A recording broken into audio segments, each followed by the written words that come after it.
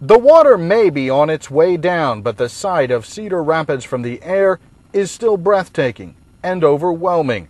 It's easy to see why 20,000 people have been evacuated from the area.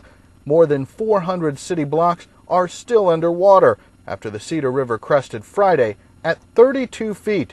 That's 12 feet higher than the previous record. Preliminary damages are set at $737 million for Cedar Rapids alone, and hundreds of other communities have been flooded across the state. In downtown Cedar Rapids, massive high-rise buildings are still buried underwater, their basements and first floors destroyed. The city's infrastructure badly damaged as well. This railroad bridge now lies twisted and broken across the river, another facing incredible stress as the water and dozens of houseboats that broke free from upriver crash into it. Neighborhoods along the riverbank that typically don't flood are also covered with only rooftops showing. Some say it looks a lot like Hurricane Katrina, but there's a big difference. There are no people here.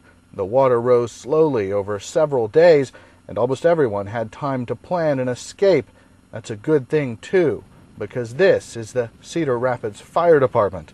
While the water is receding, experts say it will be a couple of weeks before it's below flood stage, and it could be months before the entire area is cleaned up, years before it's all rebuilt. Rich Matthews, The Associated Press, over Cedar Rapids, Iowa.